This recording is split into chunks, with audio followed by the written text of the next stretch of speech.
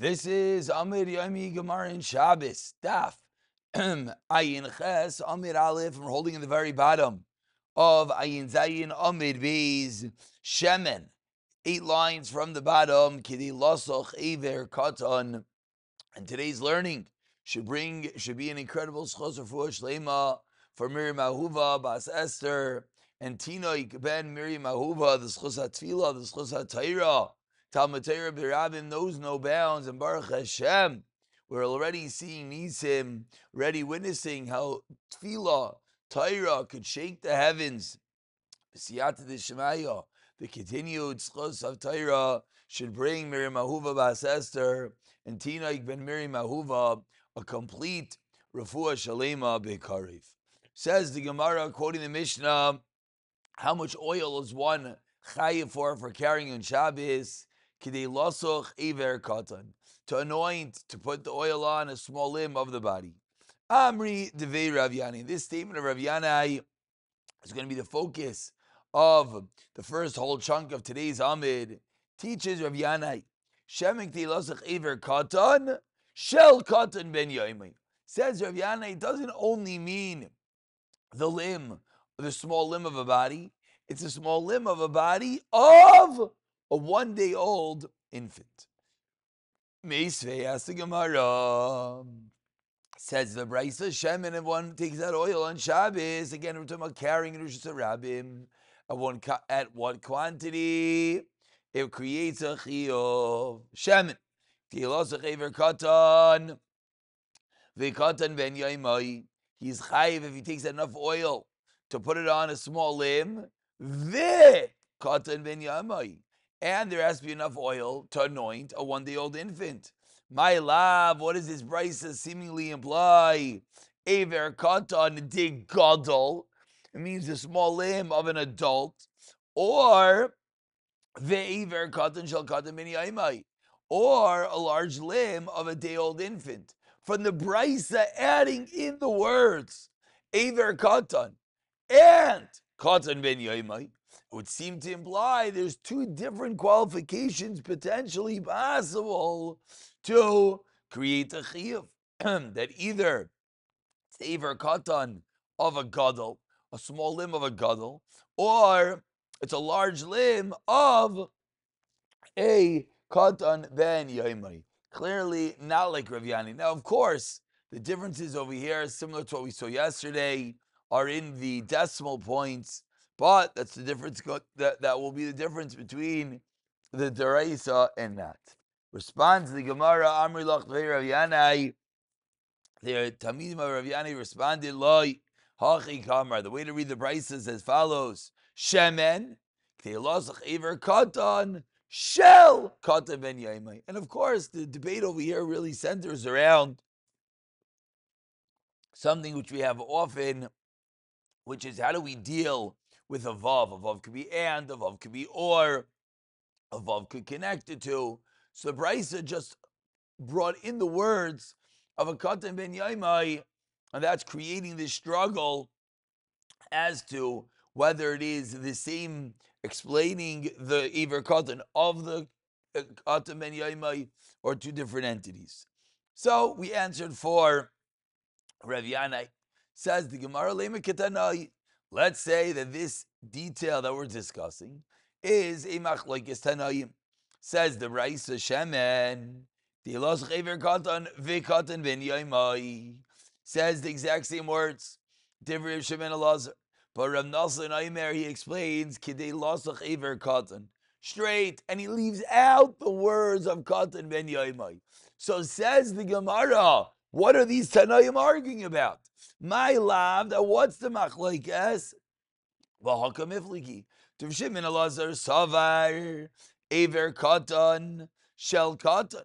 The Rav Shimon Elazar, the first sheet that he added in Aver Katan Ben Yaimai, he seemingly says like Rav Yanai that what Aver Katan Shel Katan. But Rav Nassan seemingly argues, because what did he say? Aver katan de gadol, oi aver gadol de katan, avol aver katan shel katan ben yaimai lai. Excuse me, I said it wrong. No, let's go back for a moment. I apologize. that what's the machlokes my love. The first opinion holds just Aver Katan Shel Katan, and Rav Nasa says Aver Katan of a Gadol, or an Aver Gadol of a Katan.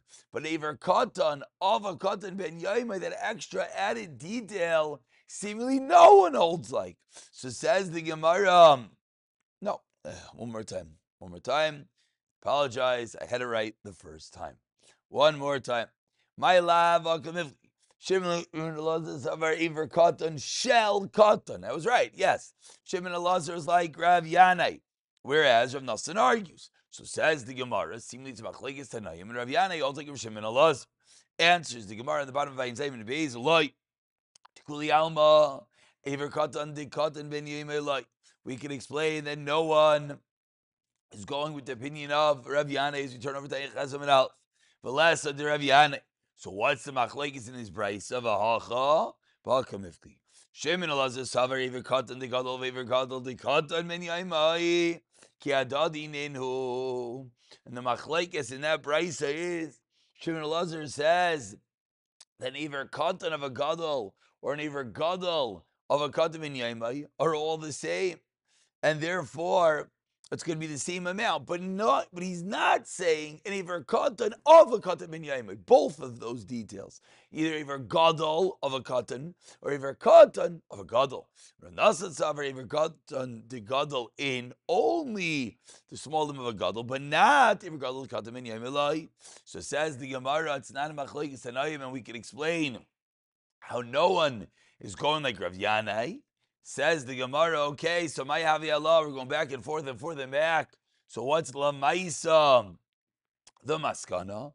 Explains the Gemara, Tashma Titania, Shemin Allah, Omer, Shemen, Tilas Chaver Kata, Shakata Men Yaimoi. So the Brisa says explicitly, an Aver Katan of a Katan Ben Yaimoi. The Shemin Elazar is going to go like Rav Yanai. Like the first we explained, that we're concluding that La Maisa, it's a machlokes Tanoim. Continues the Gemara. Ma'im k'dei lashav emes akilar. Water. We said in the Mishnah, how much water do you take out that you're chayiv? The amount to mix and create this eye ointment. Amar Abaye, 8 lines down. First word line is hakilar. Ayin chazam and aleph says Abaye mechti. So Abaye says a statement, and then the Gemara is going to explain what this statement means. Amar Abaye, something that is common and not common, then if there's common and common, so we have to explain, what does this mean? There's obviously, and this is really going to bring out the detail, like when we learned in the Mishnah, we wonder that water, for example, has many usages. And yet in the Mishnah, we're seemingly being very machmir, being machayiv someone on this little bit of water to make this plaster. So explains the Gemara. When it comes to yayin, wine, what do you do with wine? You drink it. Using it as refuah for medicinal purposes is not so common. Therefore, we go after the common usage for lenient purposes, meaning it's a larger quantity. Again, it's a counterintuitive. We have to hone in that if it's a larger quantity, that's a kula. We're talking about carrying it on Shabbos. So you're only going to be chayiv if you carry that larger quantity. So since wine is usually drank, so you're only going to be chayiv if you carry on Shabbos a larger quantity of wine. Chalav, milk in the same vein. It's common to eat and not to use it for refuah. Therefore, the kula. Dvash, now dvash is different. Achilasai shchicha and refuasai shchicha. So what did Abaye say then the din is? Then we're machmir. So therefore, and that's the reason why honey, dvash, we're chayiv on a smaller quantity. But now, after explaining yayin, dvash, and chalav, asks the Gemara, Elamayim mechti, shtiyasa shchicha, ravasa shchicha. Well, bringing out the kasha, what do we do with water? Normally we drink it and don't use it for refuah. So what's the reason My time Why are we being machmer on water and saying you're chayiv even for bringing out the smallest of quantities? Amar Abaye, Beglila Shanu. The Mishnah was taught in Galila, where they use water commonly for refuah. And that's the reason why we're machmir. Teretz number one. Teretz number two, Rava Amar Avilatim Bishar Mekaimais. Can even say the Mishnah talking about other places as well. That what? Because water is commonly used. Why? Masu, liquids, when they mixed into eye plasters, eye ointments cure, but umitalali, but they cover the eye. They're too thick, most liquids. But says Shmuel, levar mimaya, temasu, veloy mitalali. That water is special when it comes to refuah, that because it's thin, therefore it has the ability to aid in the refuah more, and therefore says the Gemara, everyone could agree that water is commonly used for refuah. Continues the Gemara, Shar kol mashkim revi'is, about 15 lines of the wide lines, 2 dots. Shar kol mashkim revi'is, says the Gemara, Tan Rabba Anan, dam, blood, v'chomini mashkim revi'is. No, blood is enough to apply to one eye. Why? Because what do you do with blood? It says that if someone has a speck from the eye, they put blood in it. What does that mean? What type of blood is this? The blood of a wild hen. Whereas Rashbag because we apply blood for a cataract. Do I know what type of blood? Dama the blood of a mole. V'simanich the inner one for the inner one, the outer one for the outer one. Again, a classical example of the Gemara that simanim are so critically important to remember which shita is which. Whenever we see these, we make mention of the incredible Zichru program, the Zichru Simanim. We hope very shortly to be starting a Zichru Shir in conjunction, hopefully, with the Amud Yomi, the Daf Yomi. Incredible. Please check it out. It will certainly change your life. It says the Gemara, B'medvar Mamurim, what are we talking about? B'maitzi, when you carry out these items on Shabbos. But the Gemara now says a cryptic statement. Avol b'matzniya, if you hide these items, if you store them away, kol shu chayiv, you're chayiv even for a dat. When you hide them, avol b'maitzi, if you take them out, inu chayiv el b'ravius. And what do chachamim? L'Rav Shimon b'maitzi yisharchon shesarabim sheshuaron b'ravius. So with this we conclude that says the Gemara Amar Amar. Let's understand the end of that brayso that we just said with 3 lines from the wide lines. Amar Amar. B'medvar mamurim b'maitzi. When you take out the item of a matzniyah, but when you store it, you're chayiv for a kolshu. Says the Gemara, what's going on over here? If you store it, are you not the one that carries it out? Of course, if you don't carry out the item, you're not chayiv.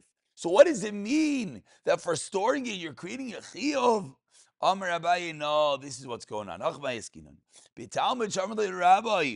Talmud that his Rebbe says to him, go clear out a place for me so I can eat a meal. When he clears it out. If he takes out an item that everyone holds as chashav chayaluyeh, he's chayiv. Doesn't make a difference if the master stores that item or not. Flamaisa, he carries out something that most people consider chashiv. He's chayiv. Davar sheina chashav lakol. Then iatzniya rabbi then b'chayiv aliyeh. For the fact that the master stores it creates a chashiv in the eyes of the master, then the Talmud will be chayiv for carrying it out. V'iloi Loi mechayiv. Amar Mar, Meducham Rav Shimi b'Moitzi Shayvich l'Shizarem Shem b'Ravi. It says the Gemara Shayvich l'Meichazu. What do we use Shayvich in wastewater for? Amar Rav Yer merely Gabin is a tit. We need clay with it. Ask Gemara what second Batania take the last one Pikor that if you carry out tit on Shabbos, how much tit do you carry your chayiv? The amount to form the opening of a core of a crucible, which is a small quantity. So if to be chayiv for carrying out tit, you're chayiv for the small quantity. So why by the water is it going to be a large quantity of a ravius? Says the Gemara like kasha. The second price is had the migvo. You already needed the clay, then you're chayiv for taking out a small quantity. Had the loy migvo, but if you didn't need it yet, then you're only chayiv if you take it a revius. Why? Because you're not going to start a whole kneading process to create it unless you have a larger quantity, and that's the reason why it'll only be if you have a revius. We'll pick it up from the Mishnah, B'siyata Dishmaya.